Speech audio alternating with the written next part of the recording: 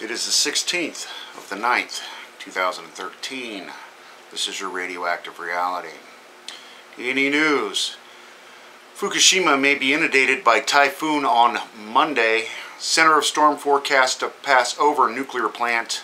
Over 15 inches of rain predicted in the region. Flood and mudslide warning issued for Pacific coast. So if the inundated ground wasn't bad enough at Fukushima Daiichi, here comes a typhoon to make things all better. Fukushima radioactive plume will continue to hit shores of the United States and Canada for many decades. Impossible to remove molten core for hundreds of years, if ever. Flow of contamination from plant will be virtually impossible to stop. Now these coriums have broken through containment and are in the environment and are leaching directly into the Pacific Ocean.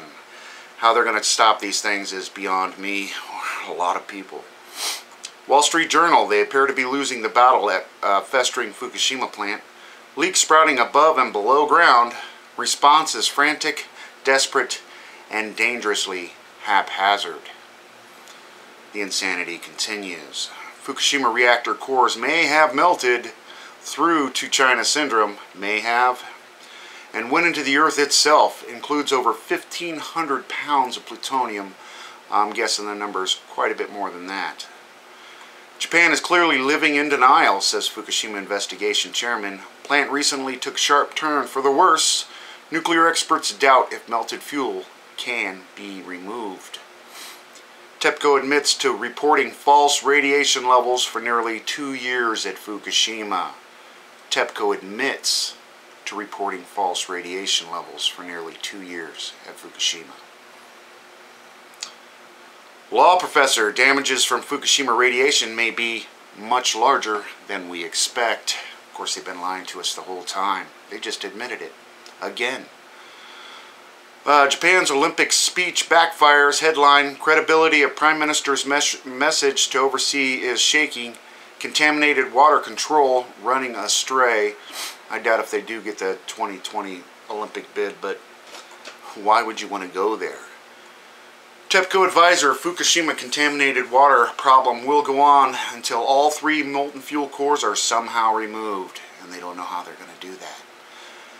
Company is simply not capable of handling extremely difficult issue, and they're continuing to push for new nuclear power plants all around the world.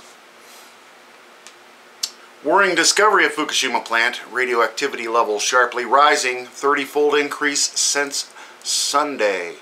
All this with a typhoon overhead. Never-ending disaster at Fukushima. Japan is stumbling helplessly from one crisis to the next, and again it's snowballing on them. All these little quick fixes are falling apart.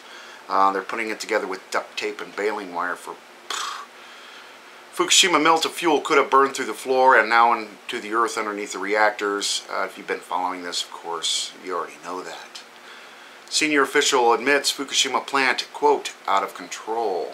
TEPCO then claims he meant to say something different. And finally, energy analysts concern of a reverse tsunami of radioactivity now moving back into the Pacific from the Fukushima plant. Nuclear catastrophe remains out of control and hemorrhaging. And you got to remember, what do hurricanes do to the seafloor underneath the oceans they travel across? They churn it all up. They turn it all up. So all that crap that is off the coast of Japan, the tsunami debris, the radioactive material, all these other things are getting stirred up by this typhoon and pushed back onto the land. But don't worry, folks, no immediate danger. Over to Fukushima Diary Daily. All the tanks leaned in the tank area with land substances.